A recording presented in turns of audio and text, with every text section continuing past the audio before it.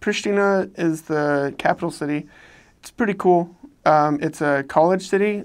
A lot of colleges are there that people from like surrounding country would send their kids into. In Pristina, it's like either a city or part of the city like limits, or it's like a village where you might not have running water. So anyone that goes to a school in like a village in the 100 miles around it would send all their college-age kids that wanted to go to college into Pristina. So it's like very young because there's not a lot of old people because of the ethnic cleansing. So a lot of young people, a lot of English speaking. I actually had problems because I served in Albania for 6 weeks and then I got transferred up and I was there for 3 months, and it's a lot easier to speak English after 6 weeks in the country than trying to first learn the Kosovar dialect, which is, it's like the northern dialect. A lot of people would speak English, or if they found out that you don't speak Albanian very well, they would like grab their friend who spoke English. They didn't ever have the communist regime, so Albania professes itself to be like 70% Muslim. Kosovo was like 98%, like everyone's Muslim. And Serbians were Christian, and so it was kind of seen as a divide as far as religion as well. So even if you wanted to be Christian, it was not encouraged. It was discouraged to be Christian because that was a Serbian thing, and Kosovars are Muslim. They have at least one military base, I think maybe 2 or 3. My uncle actually served on one of the military bases there before I served in Kosovo. At the time, they were teaching the Kosovars how to defend themselves and building up their army and everything. So that was kind of interesting. They have like, it's called Bonsteel, I think, the big like NATO military base. And there were still like semi-disputes with Serbians and Kosovar on the northern border of it.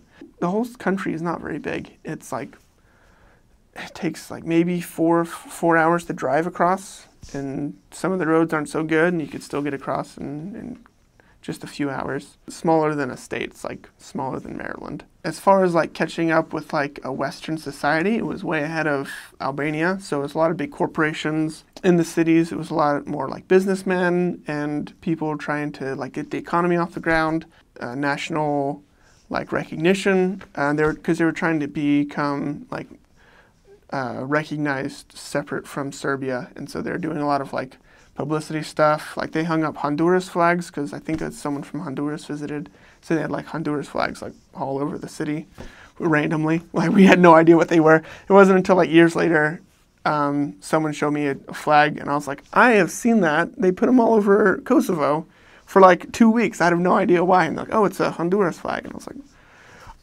who knows why they did that, but probably because of some diplomat or something that was coming through. The first thing that we ate when we got in the country was something called a Turkish doner, which a doner in Albania is like a panini, and a Turkish doner is like a spicy breakfast burrito. Peskravic is something else that is super good. I missed that when I went back down to Albania. It's like a big like hamburger, but it's made with like chofte meat, so it's like a different spiced meat that they put into it, and they stuff it like full of cabbage, and it's like very like with like a lot of sauce. So it's like a very saucy cabbage with like a big chofte burger, and it's super good. Into like this big flatbread. Like we would eat one and it would fill us up, and it was so good we got to where we eat 2 for lunch because they were super good. Their burek was pretty good as well. If you go to Kosovo, Peskravic, burek, Turkish doner. I think that's what we ate probably 4 out of 7 days of the week. Souvlaci is like the hamburger, like the fast food hamburger version in Albania. I think it's a gyro. I think that's how you pronounce it. Gyho or Ro.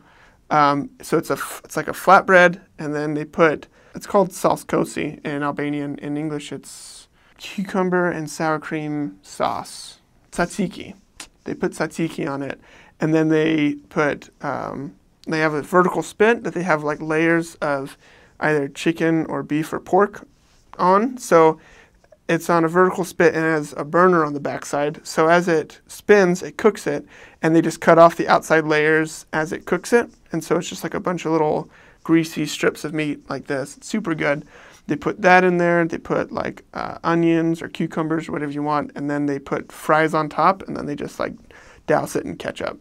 And they give you a little fork, and so normally what I would do is just like, eat the fries with the ketchup with the fork, and then you grab the whole thing, and it's super good. Like making me hungry just thinking about it. It's super good. Drinks were pretty good as well.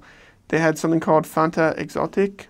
It's Fanta Exotic. I haven't seen it anywhere else, and any time that anyone I know goes back to Albania, they bring it back because it's just a really good, like Fanta is usually like not a very good like label, like, oh, I love to go out and get my Fanta because it's like the highest end thing that I can get. But Fanta Exotic is like super worth it. And then their fruit, like it's like it's not carbonated, it's like a fruit juice, but it tastes like Jolly Ranchers. That one's really good too. Baklava is their dessert of choice. Tulumba is super good. It's everything, pretty much all their treats are it's like a cracker or it's like super sweet. Like baklava is like drenched in sugar, and tulumba is like, it's like the size of a Twinkie, and it's just in this like honey, like sugar, like fluid. That one's really good as well. Their traditional way of eating is put out a bunch of plates of different kinds of food, and then you just kind of everyone has a fork, and then you just like grab what you want with a fork.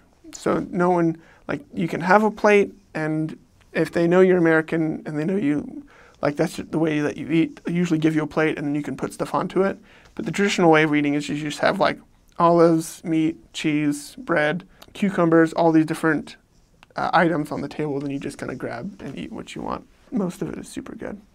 Dal. So dal is pretty much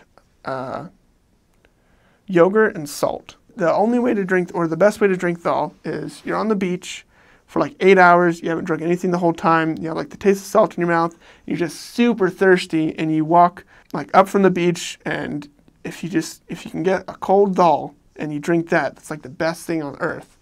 But outside of that situation, it might not be the best idea.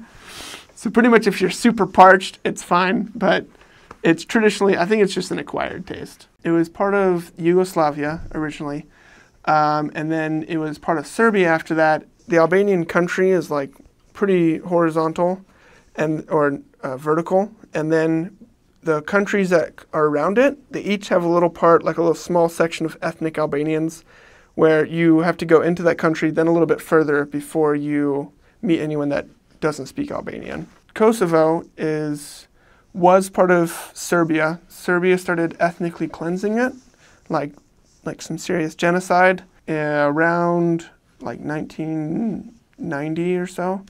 And so Kosovo was trying to divide itself and become its own separate country. Serbia was saying, no, we're going to ethnically cleanse you.